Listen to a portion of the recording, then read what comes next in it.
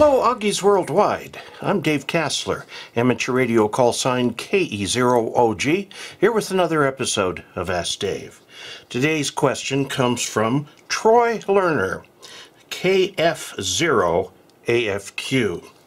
He has a very simple question, and one that made me stop and think for a minute before I said, yeah, this would work.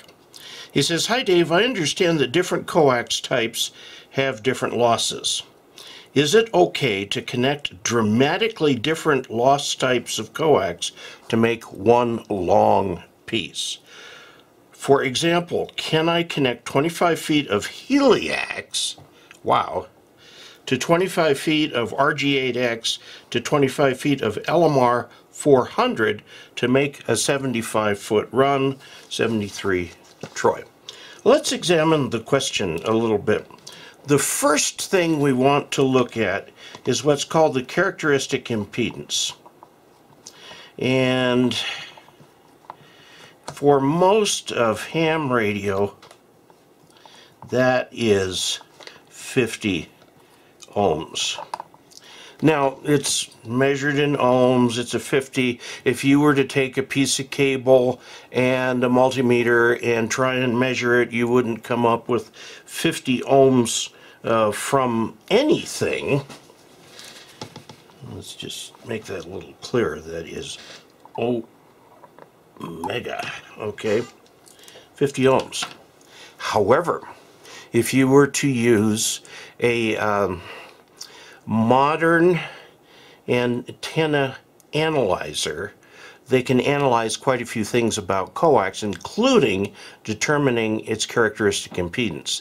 The characteristic impedance is the ratio of the voltage, and this is RF voltage, to the current, RF current, okay? It's just the ratio of those two. In a 50 ohm cable, that ratio is 50. So if you've got 2 amps and 100 volts, and again, RF AC, these are RMS measurements at RF, not talking DC here at all. RF, this would end up being a 50 ohm cable. Now, all of the cable types that you listed, well, the first one, heliax. Heliax is serious coax. Okay, it is a sort of a corrugated, it's a line like this that's sort of inside corrugated, and what happens is there is a center conductor in there, and there's a piece of plastic that comes down here and is screwed in to the thing in a helical way to hold that center cable in the middle. Most of the dielectric in heliax is air, but there is this piece of plastic in there that holds it in place. Now, I've drawn that about in scale. I mean, you can get heliax that's 1 inch, 2 inch, 3 inch, and so on. The key to the answer to your question is whether this is 50 ohms. Because heliax is used almost exclusively by professionals, they might have a specific impedance in mind for other than 50 ohms. Don't assume it to be 50 ohms unless you look up the specs for it. If you want to use this plus something else, you want it to be 50 ohms. Now, one of the problems with heliax is what kind of a connector do you put on it here? The connector may be very different from the, let's see, PL259, because the PL259 isn't huge. It isn't big enough to go on the end of that thing. So there may be a different connector, in which case you've got to come up with an adapter, and I guess my response to that would be good luck. You could try DX engineering. DX engineering tends to supply the amateur world, whereas this is in the realm of commercial, like a high-powered FM station or TV station or AM station or something like that that would use this. By the way, this cable has extremely low loss, and that's why it's used, because although the characteristic impedance, the actual ohmic resistance, and this is DC resistance or ohmic resistance, varies with the size of the conductors. Okay, and that is a DC resistance, and it's very low at useful RF frequencies. So let's go back with that in mind and look at your question. You've got this piece of where you came up with it. I don't know. This stuff is not sold at Walmart. Somebody's going to find somewhere where a Walmart sells heliax. Go ahead and tell you. Okay, so he's got 25 feet of heliax, 25 feet. That's some sort of a connector here. Now he's got RG8X. Let's use a different one of these. This one's getting a little dark, or light. This one is RG8X,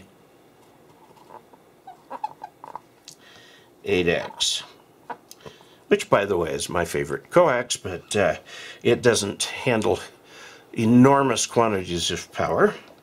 And this is going here for 25 feet. Some sort of a connector. This right here with a PL259 on it, you can use a common barrel connector. I thought I had one handy. A common barrel connector to connect this to your LMR 400. LMR 400 is, I think it's 0.407 inches in diameter. I'll let Callum convert that to metric for you.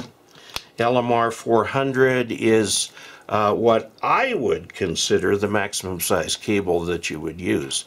I've got a reel of it out here, and I've got some special connectors that I got from Times Microwave. By the way, Times Microwave. Okay, this right here from Belden, and heaven knows who makes this. You can get LMR 600, 800, and so on, which is thicker, and substantially more expensive as you go.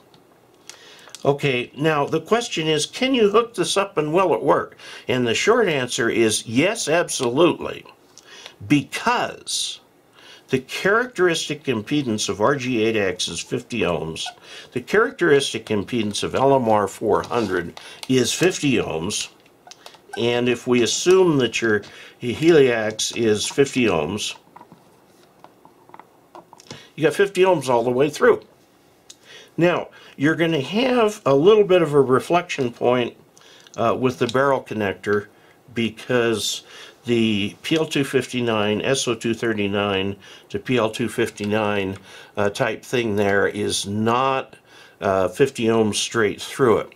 If you are really concerned about power, use end connectors, and then you won't have an impedance bump there. I don't know what you're going to have here, because I'm not familiar with the connectors on Heliarc. And again, there's no one kind. The LMR 400 is a specific cable. RG8X is a specific cable. Heliax is not a specific cable. It's a class of cables. If you get 50 ohms, 50 ohms, 50 ohms, you got yourself 75 feet of coax. Now, here is the problem. This is very low loss. Okay? This is medium loss. At HF, 25 feet of RG8X isn't going to mean a thing. It's okay. And it can carry a lot of power, too, up to the legal limit. I'm assuming you're not putting in an FM station here with 100,000 watts. The LMR 400 is a low-loss cable. Not as low as your heliax. Okay? So, yes, you can do that. Why you would want to, I'm not quite sure, but if this is all you've got, fine. I'm not sure I would try to put that heliax into the system. If you are doing an HF station, RG8X actually is fine if you're doing just a normal 100 watts to your dipole or your vertical, multiband vertical, whatever it may be.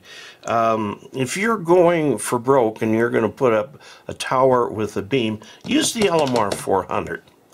Or its near equivalent, RG213, also by Belden. Okay, now the RG213 is not as well shielded as the LMR 400, so the great aficionados of the DX world will tell you LMR 400, forget the RG213. I like RG213 because it is easy to work with, whereas LMR 400 is very stiff, and unless you have the times microwave connectors and the times microwave tool set, it's very difficult to put an ordinary type crimp connector onto LMR 400. And there's aluminum involved there, so good luck soldering. If you are going to solder, I would go with the crimp connectors from Times Microwave. They're about $25 a piece. And then you've got the tool set that you need to get for it too. So let's see, have we answered your question, Troy? Yes, I believe that we have. You can use any combination of types of cable, recognizing that there's going to be slight losses at the connector sites because there's a little bit of an impedance bump there. So this will bump up the SWR 0.1, maybe, same here. All right, will that work? This is the weak link in here. If you've got very high frequencies like VHF, UHF, this is your weak link, okay, where you get most of the losses. If you're doing this at HF, I would say dump the heliax, use the RG8X or the LMR 400 for the whole route. So there you go, Troy. Thank you for submitting your question. Now, many of you have asked if there's any way that you can help support this channel financially, and there certainly is. You can go to dcasler.com/support, and there are a number of ways listed there. If you have watched this far in the video, that must mean you like what you see. And if you do, I'd like you to consider subscribing. Subscribing tells YouTube that you like what you see, and that they ought to show this to other people too. It helps me too. And also, if you'd like to leave a comment, please do. And if you would like, please also check like. And until we next meet, 73.